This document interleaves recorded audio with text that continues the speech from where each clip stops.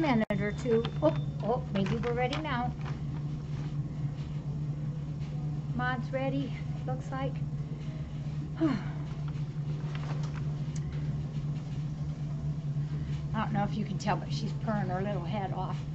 And her fur is cold because she was out in my catio.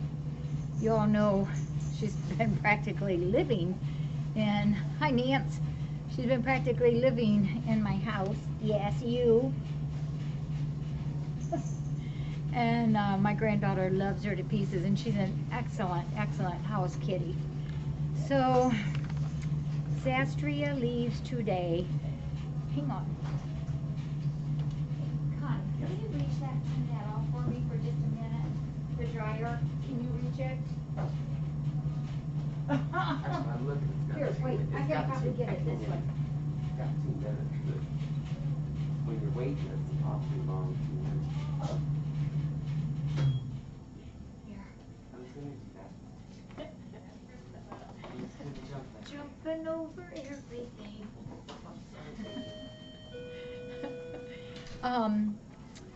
So Zastria originally arrived here July 12th, and she was parked in our parking lot in a big crate with 3 kittens, and she was obviously very pregnant at that time. Here, you gotta be still now.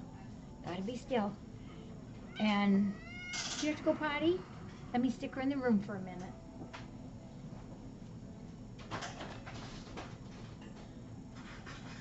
There you go. She's been sleeping out on our catio for probably a good, quite a while. So she might have to go potty. So when she arrived, we put her down as 1.5 years. Here's a picture, and she's so cute.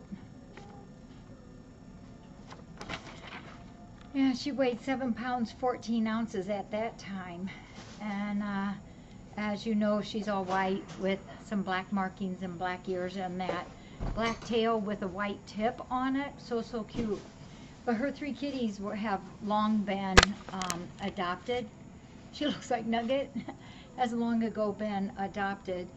And as you all know, she had been pregnant when she came in, and unfortunately we lost the babies. It was just a sad situation. Dr. Darcy did get involved with that, and we found a few answers on it, but it is what it is. But Zastria then realized she didn't have to take care of any kitties, and she became a kitty acting cat, just playing and throwing toys up in the air. And she loves her catnip and those yowl bananas. She loves that. So then someone that we know very well here had adopted a cat from us, and that kitty had then passed. And she waited a little bit and then was eager to have another cat friend in her home, and she asked me about Zastria. And so she's been waiting for Zastria. She's got things ordered for her, and she's got toys and all kinds of fun things for her at her house. So she's on her way here right now, and because of the scare of worry, I should say, of the COVID, she doesn't want to come in. She's just a little leery about it, as we all are. So we try to work around people, and we're very careful when we do our adoptions. But for this one, I'm going to take Zastria first out to her in the carrier and put her in the car, and then I'll have her health record with me, and I'll stand back. I told her we would be very respectful of her worries and go over her health paper with her. But Zastria is going to be the only cat, and she's got a world of toys and fun things there for her, and I think she's going to be really super duper spoiled, as the way she thinks she should be. Zastria is the kind of girl that likes all the attention and wants to be the center of attention. So I'm really, really happy for her. Yeah. So, you know, she had dropped down to 6 pounds, 12 ounces after her second litter. And then yesterday when I weighed her, she was up to 8 pounds, 5 ounces, and that's a super good weight for her. So I always like her on her right side is all white, and then her left side she has that little black blotch on it. Just such a pretty cat. Yeah, she's gonna have a good home. Super duper wonderful lady. I love this lady. I'll get her here, see if she's got. Oh, you did have to go potty. Good for you. Good for you. I'm gonna miss you.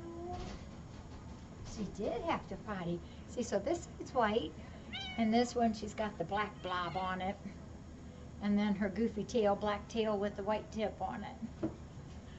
Yeah, and she's burned her little head off again.